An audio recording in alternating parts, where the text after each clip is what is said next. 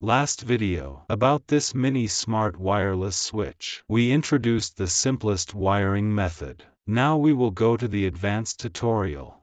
How to connect an external switch. One more control method. Let the switch better integrate into our daily life. Whenever we need to carry out wiring, we must remember to turn off the air switch to ensure our safety. Take out 2 short wires. Based on our simplest wiring method. Based on the 4 wires we connected on the left. We can see 2 ports marked S1 and S2. The 2 wires are connected to these 2 ports. Note that the wire here should be stuck above the patch. If it can't be stuck in, you must first loosen the screws.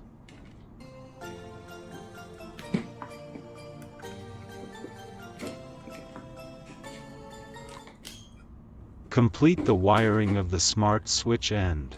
We need to connect the external switch.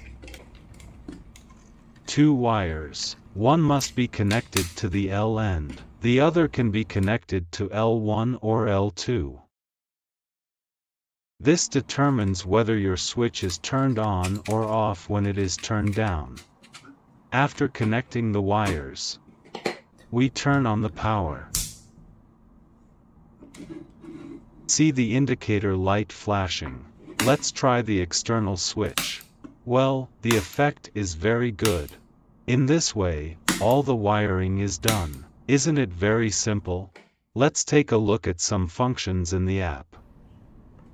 In this video, we learned how to connect an external switch. In the previous video, we also learned how to pair the phone with the mini smart switch. These controls are synchronized. There will be no confusion because you use different control methods. Let's learn the functions of the device in the mobile app. Click the upper left corner of the device control page.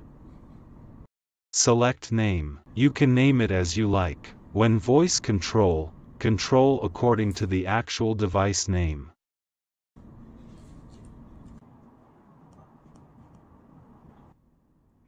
Click LAN control. If your home is disconnected from the internet, but the phone and the device are in the same network, you can still control it. Click Ewelink Remote. You can pair with Ewelink's 2.4 GHz Light Smart Remote Control.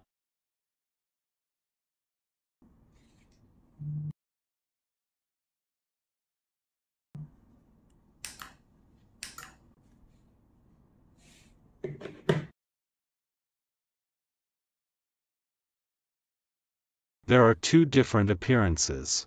Both can be matched.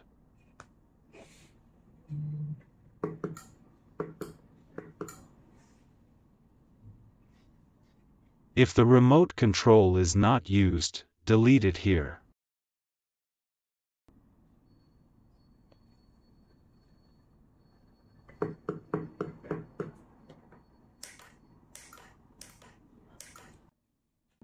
Push notification. Offline alert. It alerts you when the device is offline. If it is a more important device, it is recommended to check these 2 options. You can know the status changes of the device. Logs is the device switch log. Want to know when the power is on and off? You can query the records here. Select network indicator. You can turn the indicator off or on.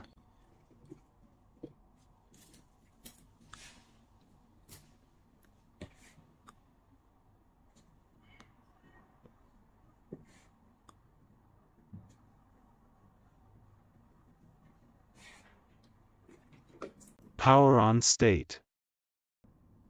There are 3 options. When powered on, the relay of the device works, turns on the light.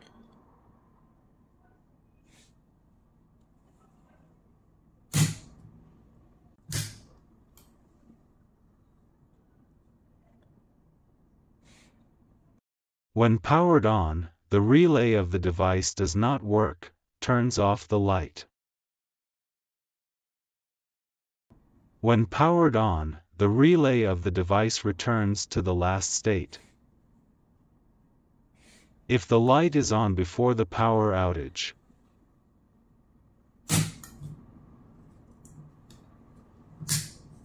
after powering on, it is on. If the light is off before the power outage, after powering on, it is off. Inching settings. It is to change the toggle mode to momentary mode. You can set the interval time.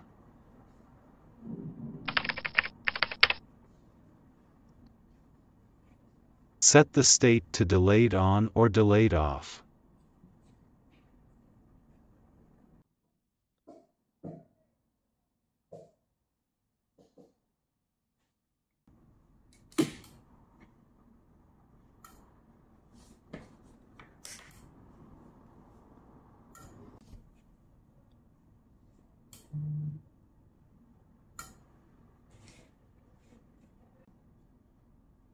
Speaker pairing.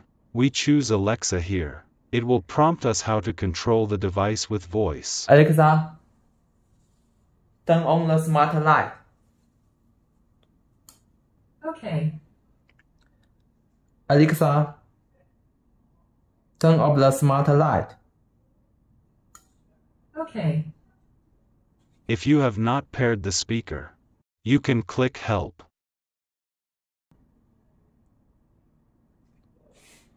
Follow the steps to pair the speaker.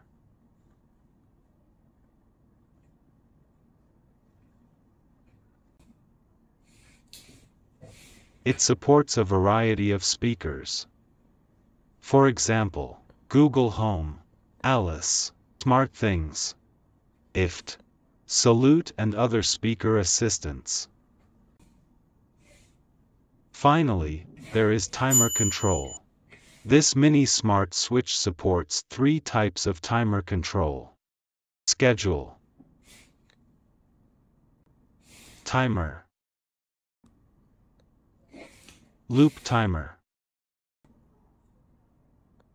You can set it according to the actual situation. Now you have mastered all the methods of using the switch. Woo! As long as you have watched this video, you are already better than many people. You can connect, pair, and complete smart settings. Try it now.